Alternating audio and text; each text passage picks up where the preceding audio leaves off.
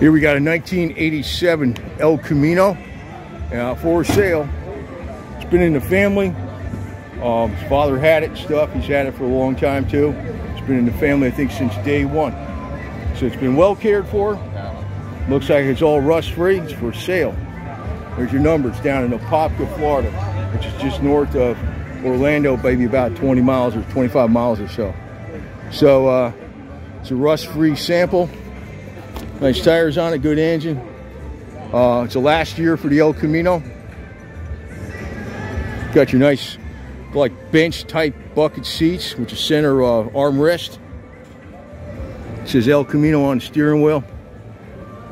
It's a gray, like, velour interior, so nice and comfortable. The bed is in perfect shape. It's going to be rhino lined here real soon, and he said he's going to do some paint work on it too.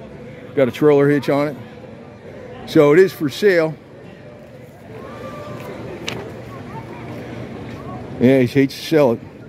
Originally from Texas, no rust. Okay, so his father had it, then he had it, but it was originally from Texas. So that's all he's selling it for. Oh, it's a 4-speed automatic. So it's got the overdrive, no rust, plush upgraded bench seats, original cabin curtain, bed liner original. The bed, he lifted up this liner, the bed, it doesn't even have a scratch in it, man. So, there's a phone number. See, it's got an award up here, some stuff.